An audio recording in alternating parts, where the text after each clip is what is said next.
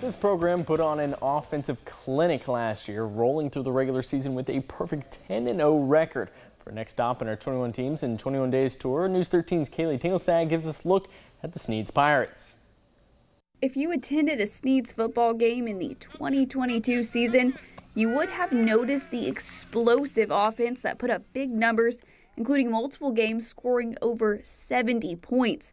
But if you ask the players, they'll tell you it doesn't compare to what's ahead. You know, we're just doing everything right. You know, the O-line's blocking, getting strong, you know, like I said, so they're washing people down. We got, of course, a great running back. One of the players leading the way for the Pirates, Florida's leading rusher, Jason Patterson, who knows what comes with the territory. You say you're the best player on your team, best player in the state, you gotta know that comes with it, and just really focus and trusting your teammates, trusting your coaches, and continue to do what you do.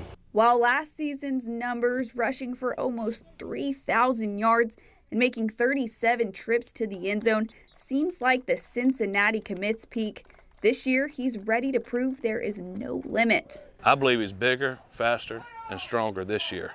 I believe he looks better this year. Just, you know, you think some kids, well, that may be his top end, but top end's still pretty good. I think he's gotten better. Patterson isn't the only veteran returning for the Pirates, with 8 offensive starters and 9 defensive starters back in Navy and Gold, ready to carry this team even further. In the business world, you say rich people just get richer, you know, and for a poor guy, it's hard to ever get on top, and it's kind of the same thing with the football world.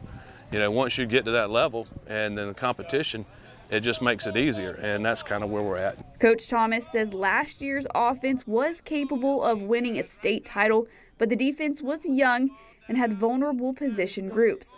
Now that defense is older and more experienced, ready to prove they can hang with the very best. If we're as good as I think we are defensively, this year I think we could really be at the next level.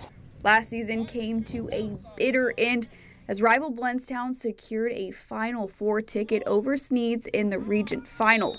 Revenge is on their mind with a midseason matchup against the Tigers. I mean, we got posted up in our locker room, you know, so like we all saw the score. We all know what's at stake, you know, and it's nothing that we don't like them. It just, you know, we so close to each other. We both good teams that we want to beat each other real bad. With 15 seniors leading the way for the Pirates, they say anything less than a state title at the end of the season is a loss. This is the best chance we got so far, I feel like this is the year.